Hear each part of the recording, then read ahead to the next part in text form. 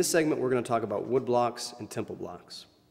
When selecting wood blocks, it's important to remember that although synthetic or plastic blocks are available and maybe slightly more durable, they're not really a suitable substitute. The sound is not quite the same quality as a true wood block. You're probably going to want to have several different sizes of wood block so that you can have different sound choices available, and also because certain music will call for more than one size of wood block. It's important to remember that a temple block is not a suitable substitute for a wood block. They're not the same instrument.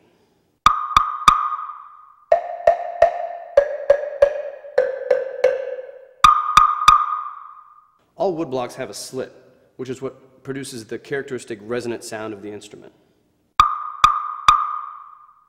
You always want to make sure that the slit is facing out towards the audience and the conductor.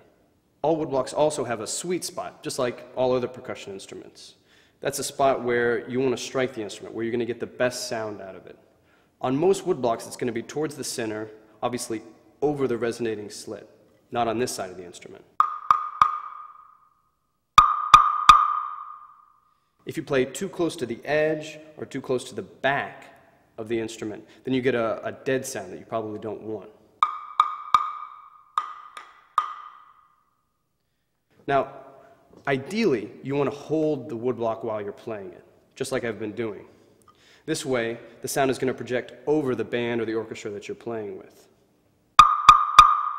But if you're playing music that requires you to play on more than one wood block, or to play something that's too fast to play with one mallet, you can set the wood blocks on a table.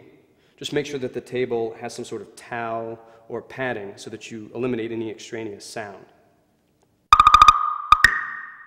When selecting mallets for your wood blocks, generally go for something that's either a poly or a rubber, certainly something that's softer than the wood itself. Otherwise, it's likely that you're going to damage the instrument. The M130 and the M132 are both great wood block mallets. Sometimes smaller wood blocks require slightly harder mallets. The M132 works great on this block, but occasionally you may need something that's a little bit more of a special sound, something that's really piercing. The M140 gets a good sound on this block, but you have to be very careful that you don't play too loud. In fact, you don't really need to, because this mallet's hard enough that you get a loud sound without playing very hard at all. Temple blocks, like wood blocks, also have a sweet spot where they sound the best.